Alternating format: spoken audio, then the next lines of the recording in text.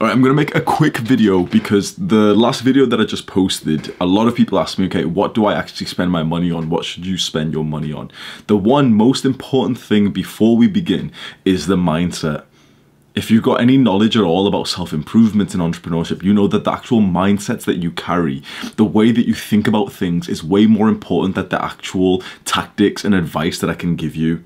The mindset that you must implement right now if you want to become more wealthy, this is literally the number one most crucial thing, is that now your time is worth a lot more than what you've currently been valuing it at. If you're working a job, so let's say you're a young person, you work in a normal job, whatever you're getting paid per hour, triple it. That's now going to be the thing that you keep in mind, which is like, yes, that's how much I'm worth per hour. If you're a young person, you're not really working a job or anything, think $25, $50 an hour. That's how much your time is worth per hour. I know that people start disagreeing and be like, no, but I live in India, I don't make that much money. Just what you need to do is have this idea that, yeah, of course I'm going to be successful later on. And because I'm going to be successful later on, like I'm going to, you know, my wealth and my income is going to go like this, where for a while I'm not really going to make much, but then it's going to grow exponentially, as you've seen in my channel. You must have that faith in yourself. So with that understanding, you know that your future income is going to be quite significantly, considerably, like remarkably bigger than what it is right now. And so you're kind of adjusting your current hours, your current worth to replicate that so you can actually achieve it. Because right now, the number one reason why you're not successful, the number one reason, this isn't clickbait, the number one reason why you're not successful is because you don't value your time enough. Every single successful person values their time. Every unsuccessful person doesn't. Your time is now worth at least $25 every single hour. That's the one mindset. Now, what should you spend your money on? The one best thing that you can ever spend your money on, which you're going to be slightly pissed off because your brain is going to reject this to begin with, is to save time. Your brain isn't really understanding the importance of that, but any like entrepreneur who's watching this video, they can back me up. The number one best investment, the best use of your money, the best thing to spend your money on when you're first starting off, or honestly just in general, no matter how rich you are, is to save time. Why? Because if you can save time and you have reduced mental load, you can then go ahead and achieve that success, you know, that J-curve of success. You saw like with my channel, my success, I was like a nobody. Like a year ago I had 1K subscribers. I remember I was dating a girl a year ago who wasn't my ex-girlfriend, but the girlfriend before her, and she had more subscribers than me, and she wasn't even like a YouTuber. She was just like, you know, like a girl who posts like makeup tutorials, and she had like 2,000 subscribers. She had more subscribers, and we had this dream that like we'd be like the YouTube couple, we'd get like more subscribers and everything, we'd go travel and everything. I'm on like just under 400k on the main channel 1 year later. Success compounds, like, and she's still on like 2k, but I hope she's doing well in life.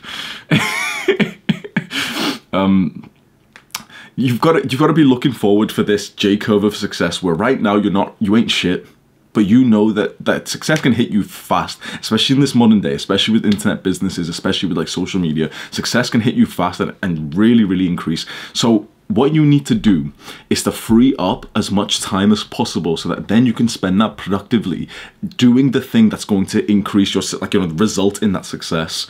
For me, it was business. For you, it might be a sport. It might be music. It might be writing songs. It might be your career. Whatever it is, you need to reduce time and mental load in other shit. I know that this seems really weird. You clicked on this video because you wanted me to tell you, like, you literally wanted the answer. Like, you clicked on this video because you're a fucking weirdo and you already knew the answers that you wanted me to tell you. You wanted me to say, oh, books and laptop. Like, you already had like this fucking predetermined belief. And because I'm not agreeing with it, you're slightly getting like disappointed by the video. Your brain is thinking like, oh no, he's wrong. If you make more money than me, then fair enough, don't listen to me. Chances are you're a young person who finds it kind of weird when I talk about how much money I make. If this advice seems weird to you, if it seems weird when I say like people have paid me $1,000 to speak to me for an hour, if it sounds weird to you that like I'll wake up and I make more overnight whilst I was sleeping than most people make per month, that there was a week span just like 2 weeks ago that I made £25,000 like income. Obviously, it was like, that was like high week and stuff, but if you're doing numbers way better than that, then don't listen to me because I should be listening to you. You clicked on this video because you wanted some bullshit little tactics like, oh yeah, buy books, and you know, and that stuff's good. You're gonna get value from that. The number one most best thing to spend your money on is to first free up your time so that you have the mental capacity and the time to actually then go and achieve that success that you wanted. Because the route to wealth, which so many people fucking lie about, the route to wealth, it's simple as fuck, is to increase your income. Everyone tells you to save money, to invest. That's all bullshit. You do not get wealthy by saving money or investing. You get wealthy by increasing your income, and you increase your income when you first free up your time, and then you become more productive and you focus on one thing that you can become really good at. Do you know how many fucking products I could have made on YouTube? How many like random shit I could have been selling to you so far? How many opportunities I've gotten and I've said no to pretty much every sponsor I've said no apart from one. 99% of the collaboration requests I've gotten I've said no to. All the random bullshit ideas that pop into my mind I've said no to. All the random bullshit tasks that I could do, I've said no to, so that I can focus on recording videos and then reading, which helps me with recording. You must free up your time so that you can excel in one specific area, because that's what's going to explode your income. And that's what's going to help you retire your family, retire yourself. We have an incredible opportunity as young people right now who are like young people addicted to the internet. You're watching videos like this. You must have it in your mind that it is entirely reasonable for you to be retired in your 20s, like let's say 30s. It is reasonable, and honestly, it's not actually that difficult. You have 100%, you have to dedicate your life to it. It isn't something that, you know, it's passive, it's not part-time or anything. You dedicate your life to it. You move back home with your family like I did, and like I didn't have friends for like an entire year first because I was just solely focused on this shit. I didn't go out. I don't even go out. I have this fucking huge need to like hook up with girls and, you know, validate myself through casual sex and shit. I don't even do it anymore. Like that's kind of like an exaggeration because it does happen like every now and then, but it's like, I could go out every single day. I could play video games. I could do a lot of like fucking bullshit, but you dedicate your life to this for 5, 10, 15 years and you won't need money after that. And honestly, like a few years in, you hit that momentum, that snowball effect, that then it's like, it's really, really easy.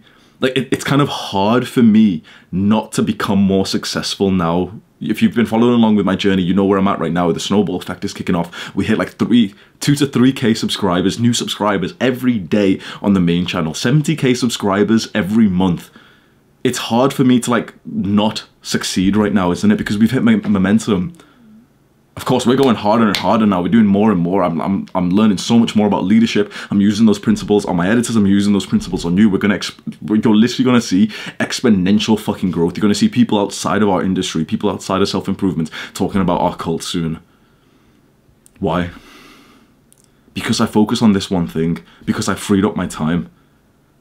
You must understand the value of this. Spend money to free up your time. If you're a normal person, that's like the number one thing that's holding you back, is that your time is used up in so much bullshit, especially if you're working a job or with school or something. If you can save up a good amount of money, or you know, you're making money, spend that money straight away to save time. And the things that you can do, you're gonna have so much friction with, because all your life, you've never really encountered anyone who has this mindset. But everyone in your life is broke, like normal people who are still working jobs when they're 40, 50, 60, 70. So this is going to seem backwards. But if you're a young person, consider getting a chef, consider getting some kind of like meal prep service that essentially you no longer need to cook. Consider paying a cleaner to come through your house so that you don't have to do your chores.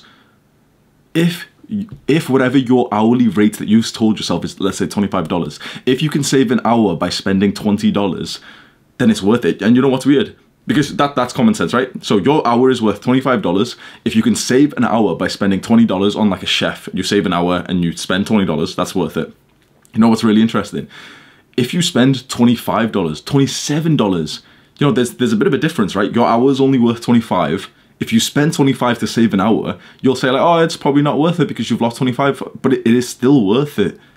Because you, like, yeah, you know, the hour exchange and the money exchange is fair enough. You know, you can make £25 or $25 an hour by doing some task online, right? And even if you can't make that money right now, you have to have the assumption that you can. This is how you actually grow in the first place, because most people think about just where they are right now.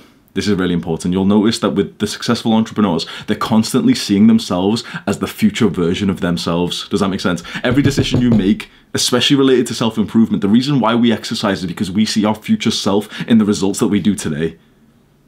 You'll only become consistent in exercise if you already see yourself as an athlete, if you already see yourself as the kind of person who's been consistent.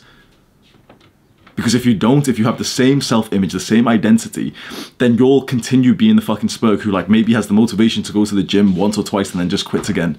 And you probably can relate to that because you've not been doing this mindset training. Trust me when I say this is more important than anything else you could take from my channel. The mindset that you carry, the belief that you have about yourself. So you must say to yourself right now that, yeah, of course I'm going to become successful. Like, if someone like fucking Hamza can become successful, then why can't I? Yeah, of course I can. If all these fucking YouTubers and influencers are making so much money, if there's so many millions around us, of course I can get a couple of, at least one of them. Have that fucking like obnoxious personality right now.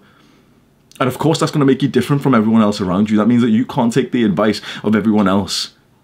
So you're going to be that weird fucking guy who like everyone's like, no, don't spend your money like that. Save it, buy a car.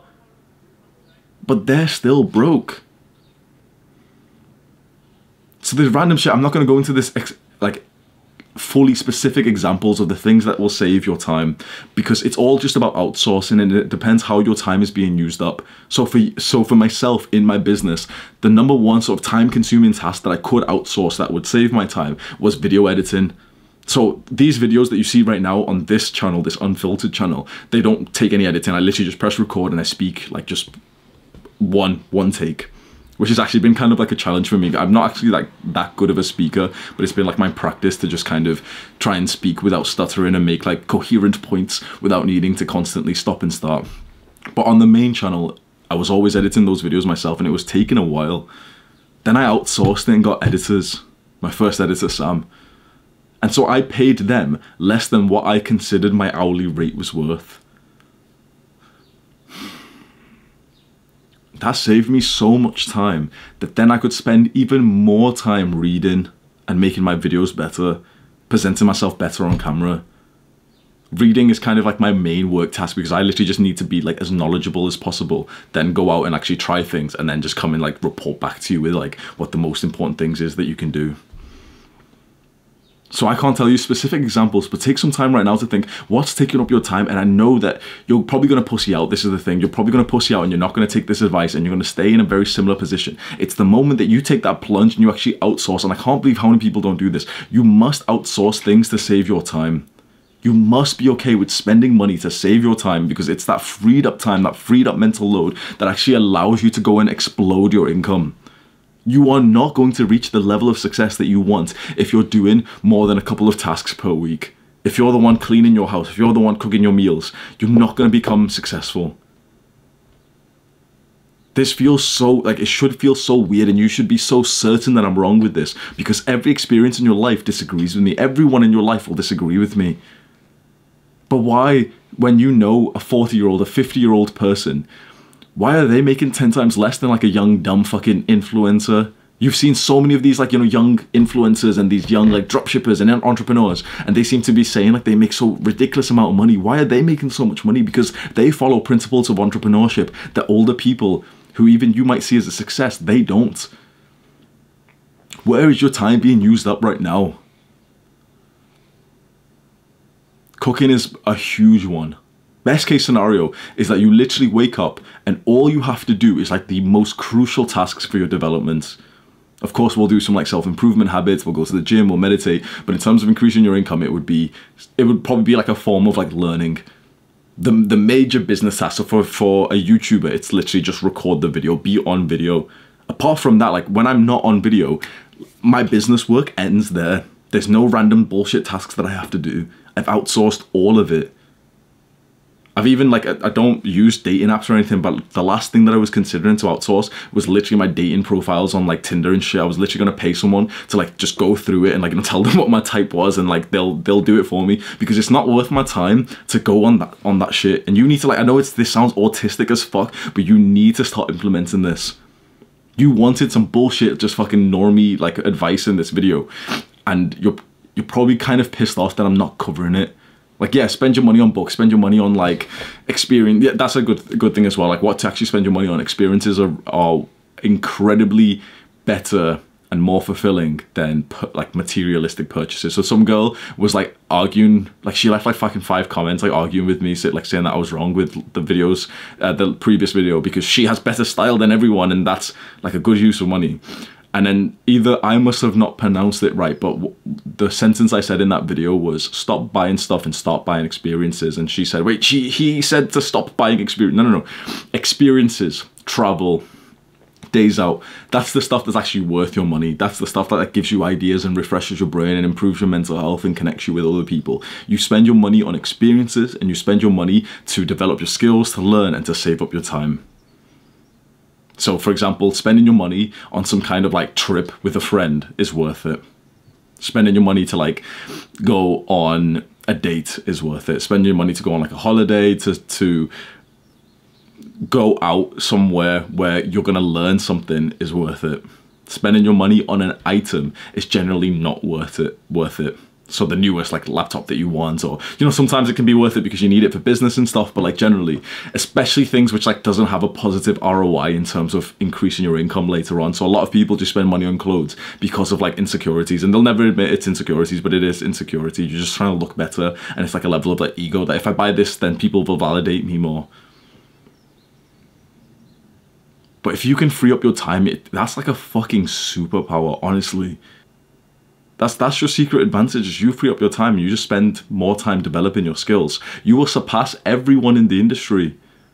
Everyone's trying to work as much as possible. I'm trying to work as least as possible right now.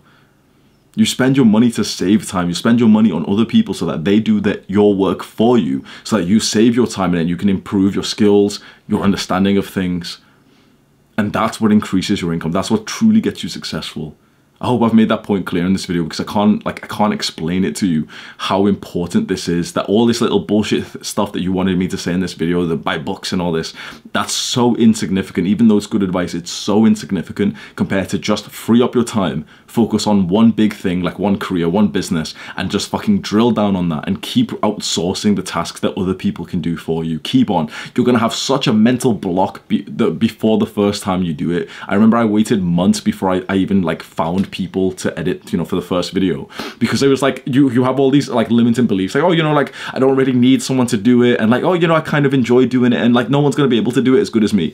All the limiting beliefs that you have before you're about to save your time. So before you're about to like get a chef, get like some meal prep service, before you're about to outsource like some task on your business, all of those limiting beliefs are literally have been conditioned into you by the modern world of like the education system, and like the fact that most people aren't entrepreneurs.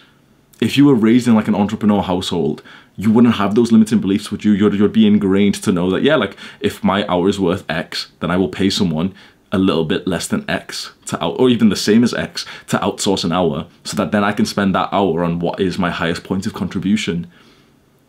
You only are hesitant right now, like something might be in your mind. This is addressing to the young entrepreneurs who are watching this. Some task might be in your mind that you know would be better for you to outsource, but you're holding back on it right now.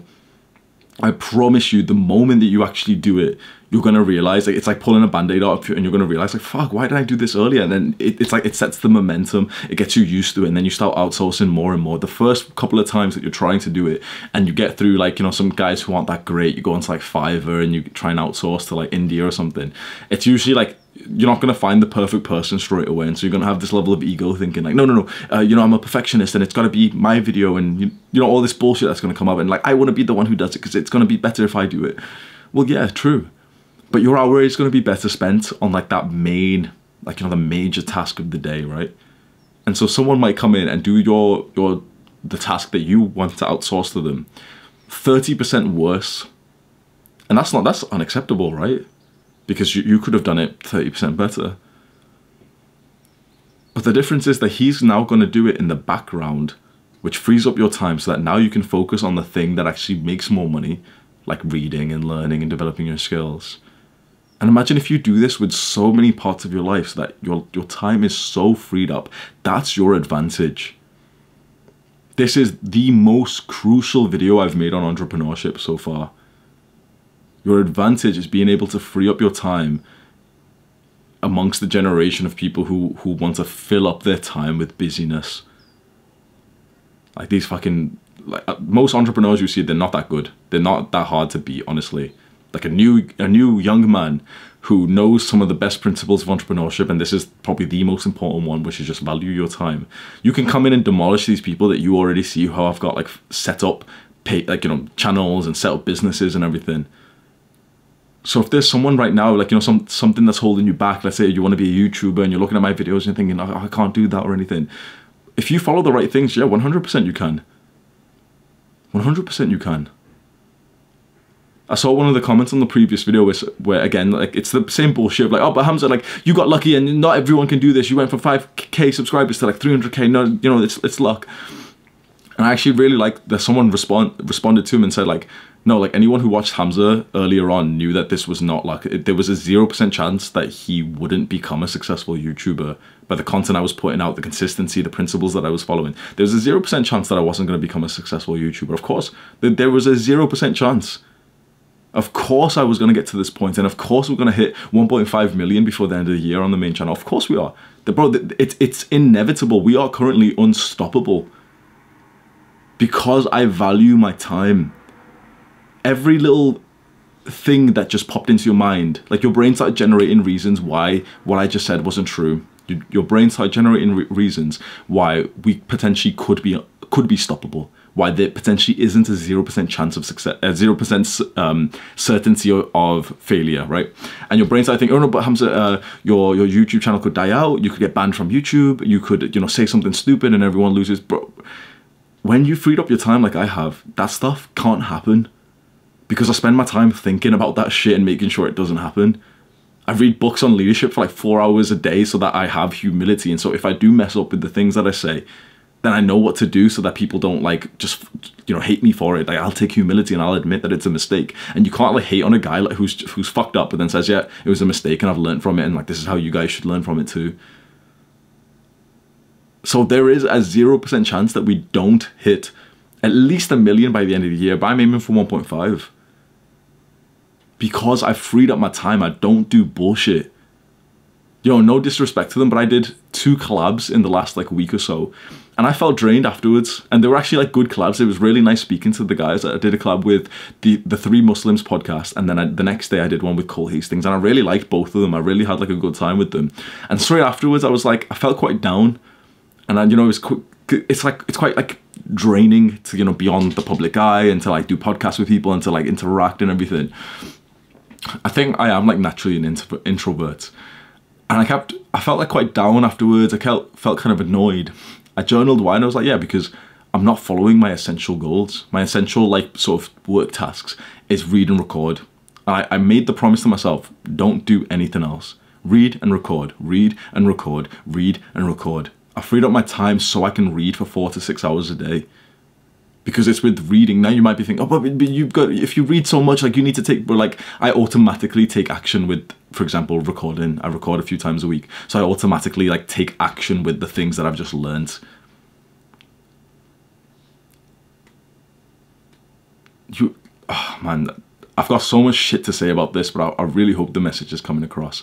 If you're watching this right now and you want to learn more about it, there's a couple of books I can recommend. The 4-Hour Work Week by Tim Ferriss. I've recommended this book a lot. That's got a sizable chapter on outsourcing your work. So what we're talking about here, like what to spend your money on, is to save your time. You'll do that by outsourcing tasks. And they can be personal or business tasks. The one that most successful entrepreneurs speak about is getting a chef or getting like your food made for you. So you can either do like, just at the very least, just don't fucking cook unless it's like the most fun part of your day, which gives you a lot of fulfillment and stuff. Chances are it really doesn't. And chances are like, you need to eat and everything, but you just kind of like, you don't realize how much time and mental load actually goes into like buying groceries, preparing food, eating and everything, and you'd like it. No mental load, just the food just appears in front of you, you eat it and it disappears. Like that would be the best case scenario. And so many entrepreneurs that I know, Sam Ovens, Andrew Tate, they've all said it as well. Like if you're broke, like get a fucking chef. And I know it's so weird to think, wait, if you're broke, get a chef, but like you need to be rich first. You actually don't. The whole thing is like you'll get rich if you get a chef first. And I know that there's going to be people who have never tried this before, as there is it with all of my videos. There's going to be a bunch of comments of people being like, oh, but you can't really, like, unless you've done it, shut the fuck up, right? Like, if you've done it, if you've experienced life without a chef and a life with a chef, or life with like outsourcing, cooking and everything, fair enough. But there's so many people who will disagree with this, and your brain, your Jeffrey brain is disagreeing with me right now and thinking like, no, but I can't do this. But you've never even tried. What I would recommend is, like, you know, this idea of like getting a chef seems weird. The exact autistic step is to go online and search for like a meal prep service, and there'll be some in your local area who will like deliver to you in like, you know, plastic boxes, and you'll just eat what they make for you. So it's already made. All you have to do is just microwave it or something. That's what I would do if I was you. And those meals, it'll work out to like a similar price of like your weekly groceries. Maybe it's like a little bit more expensive, but the time saved is what you're looking after. Per week, per month, you'll probably spend like 20, 40 hours like cooking, some shit like that. You'll probably spend like about an hour just preparing food per, maybe about an hour per day, 45 minutes, 30 minutes per day, just preparing food. When I stayed at Iman Gadzhi's place in Dubai, so this like millionaire flew me out to Dubai, we did videos and everything. One of the things I know is he didn't cook once. Every single meal he just ordered from Deliveroo. And it's, you know, it's kind of expensive. I'm sure like each meal would have been the equivalent of like $20 and stuff. But here's a guy who like really values his time. Why would he cook? One, the food he cooks is just going to be of like just less tasty than like some, you know, professional restaurant or something. But two, it's like you save so much time, especially if you like, so I've started doing that now. I fully just copied Iman. And so there's loads of times where like, when I know, like, especially because I'm bulking now, I've got so many calories. As soon as I finish in the gym, I order it. So that it's like, it's already there when I come back in. All I have to do is just eat. And now I've just saved like 45 minutes. That's a lot. I know it doesn't seem significant because right now, because you don't value your time, you're not going to take this advice. That's why I started this video by saying you have to value your time first. As soon as you value your time and you think, wait, okay, my time is worth $25, $50, and you've just saved 45 minutes by like paying, you know, for like the meal prep service or something, and that meal costs you like £4.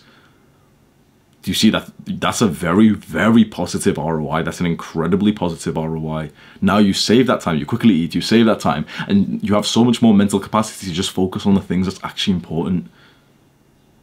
I really, really want more of my boys to take this seriously. I might make this more of like a 3-part series or some shit where I just drill in these fucking principles into you, because this is the shit that truly changes you. I can go through all these tactics. I can tell you exactly what to do to make your business. I've said this before. I can come to your house, grab my fucking camera, start your YouTube channel. I'll get you 100,000 subscribers, no problem. I know how to do this shit. I'll get you 100,000 subscribers. You'll lose them all. You'd be a shit YouTuber. Most YouTubers you see are pretty bad. Because it's not just about, you know, gaining the audience. It's not just about making the money or something. You need to have the principles that actually maintains this shit. And most people just don't have good principles. If you're not successful right now, you probably don't have good principles. That means that you have to completely alter your brain, that your brain literally has to disagree with something, like some piece of advice, before it truly changes for you. You have to experience that thing of thinking like, no, what that person says is wrong. Then you meditate on it and you slowly like implement it. You give it a try. Maybe you lose some money or something. You give it a try and you're like, oh fuck, like what that person said was actually right. If you're already successful, you don't need to listen. If you're like very successful, you don't need to listen, fair enough. But chances are you've watched this much because you're not very successful right now. You're not very wealthy. You're not where you want to be in life. So you have to understand that your brain got you here. So your brain has to disagree with the advice that would work because your brain isn't getting you to where you want to be. It's a very like weird fucky like mindset to have, like, but you honestly can't trust your brain a lot of the times. I remember saying that to myself so much when I was first getting like onto self-improvement properly. Stop trusting your brain. Just stop trusting. My brain was certain that meditation was bullshit. My brain was certain that I couldn't go to the gym because I was too tired. And yeah, I would go to the gym anyway, you know, I'd be like disciplined, and like, it's, you know, it's such an uphill battle when you don't want to go and you're really too tired. And I'd have a fantastic workout. I'd feel better after hitting a meditation session. Because your brain isn't like conditioned. It doesn't have the good habits inside of it to know what's right or wrong right now. So these principles that I've mentioned in this video, they're gonna seem wrong to your brain. But valuing your time is the single best thing that you can do. And spending your money to save time is how you're gonna get ahead whilst everyone else's time is all used up. Do the hard work, especially when you don't feel like it.